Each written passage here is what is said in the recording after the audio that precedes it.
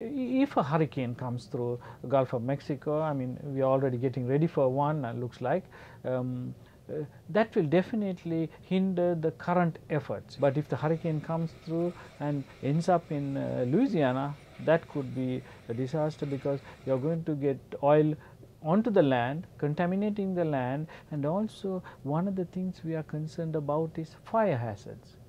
When the oil comes on land and deposits, you are exposing things to fire hazards and things like that. So that will make the recovery even slower.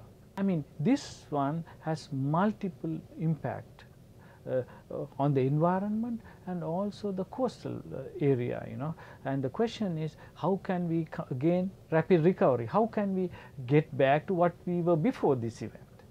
And this will involve not just engineers only, this will involve lot of other talents, from the environmental aspect of it, also from the sea animals, how to protect them and things like that. So this will be a multifaceted thing.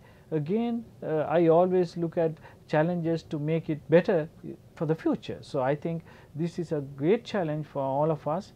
We should fix it, solve the problem, and be prepared for the next one, because these don't go away, because this is man-made disasters, and you cannot avoid some of these.